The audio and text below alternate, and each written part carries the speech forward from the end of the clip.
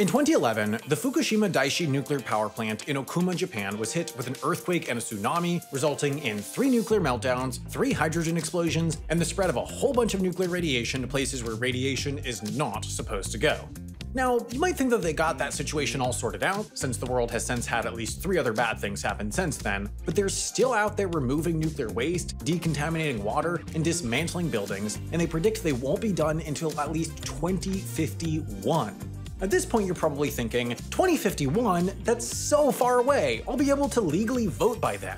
But as it turns out, taking 40 years to shut down a nuclear power plant isn't unusual at all. In fact, even in the case of a totally non-tsunami nuclear power plant, the decommissioning process can take up to 60 years, with a lot of plants spending more time being shut down than they did actually operating.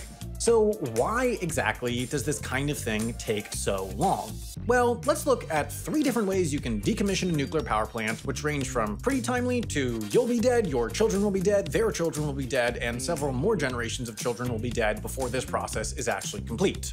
The first, and by far the fastest way to shut down a plant, is a process called decon, or immediate dismantling, and it still takes, at minimum, 7 years to complete. That's what happened in Vermont when the Vermont Yankee nuclear power plant couldn't keep up with natural gas prices and shut down in 2014. Now, dismantling this building was a little more complicated than taking a wrecking ball to a haunted Chuck E. Cheese, and that's largely because it was radioactive. You can't just scrap everything and haul it off to a dump somewhere else in Vermont, lest you end up with the worst superhero of all time. So the first thing that usually happens in the decon process is the creation of a radioactivity map of the entire facility to identify where things are radioactive and how radioactive they are.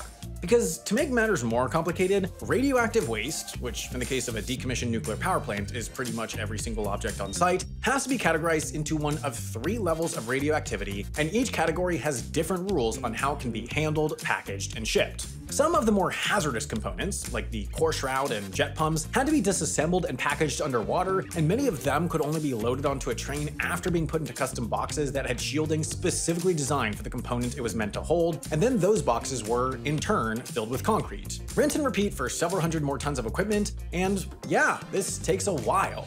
But the most difficult thing to move off-site is the nuclear fuel itself, because, you see, nuclear fuel is really good at being hot, and it's really bad at stopping being hot. In order to move the nuclear fuel, it has to be put in a container like this, called a dry cask, but if you just drop the core of an active nuclear reactor into a concrete box and send that box onto a highway, something bad will happen.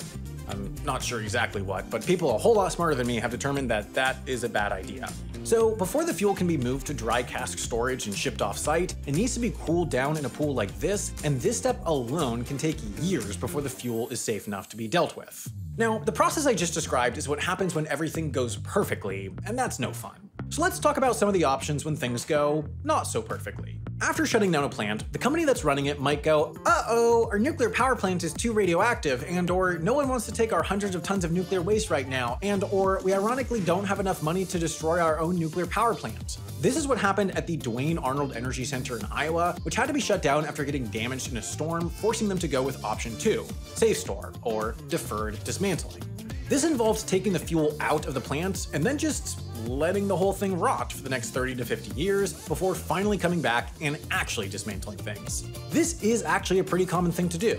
Right now, there are 11 nuclear plants in the US alone that are in this state of nuclear level procrastination, but what's the point? Well, for one, a lot of the radiation will dissipate in those 3 to 5 decades, making everything a lot easier to deal with, but 2, the company running the plant will have a lot more money to work with. At least in the US, when building a nuclear power plant, you have to create a trust fund for the sole purpose of decommissioning the plant when it's useless and ready to retire, which, as is the case with most trust fund recipients, is often far sooner than originally hoped. So if the trust fund isn't big enough to cover costs when the plant gets shut down, these extra 30 to 50 years should do the trick.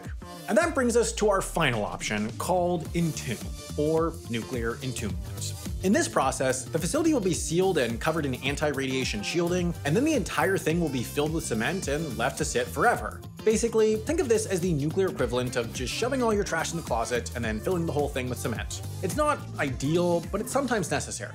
Entombment really only happens when there's been a disaster, or if there's very little money on hand, and even then, it's usually only partial entombment. One of the few examples of this is in Nebraska, where the Hallam nuclear power facility was only able to operate for 2 years in the 60s before everything started breaking, and they just got fed up and buried the reactor underground. Part of the facility is still there, above ground, but all the important stuff is encased in concrete under this field here, which now has to be monitored for radioactivity until at least 2090, but will remain there in its tomb for much, much longer. Full entombment is much rarer, and really only used in cases like Chernobyl, where the situation was so dangerous that all they could do was build concrete walls around it until people stopped dying, which kind of worked, but also kind of didn't, and frankly, this is the end of the video, and I don't want to open that can of worms right now.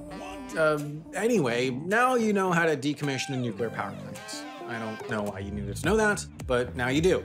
So get out there and get decommissioning. But also, if you made it to the end of this video about a totally arbitrary bureaucratic process, it means you probably like learning things, and hold on, I know you know this is an ad for Nebula, but even if you're already signed up, just hear me out this time because I have something exciting and special and kind of weird to talk about near the end of this ad.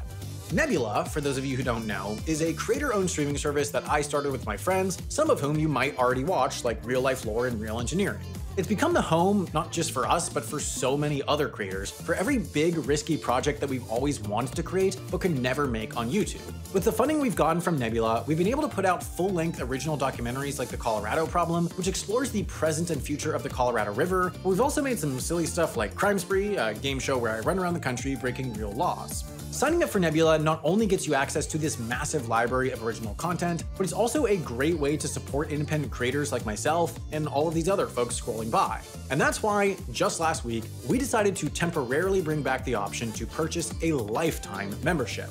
We tried this as an experiment a few months ago as a way to quickly fund some large new projects without having to take money from venture capital firms. It was a massive success. So many of you showed your support, and now we have some really exciting things in the works that wouldn't have been possible otherwise. So if you want to support us while we take Nebula to the next level, this is by far the best way you could do it, and you'll have access to Nebula for life. Just follow the link in the description or click the button on screen.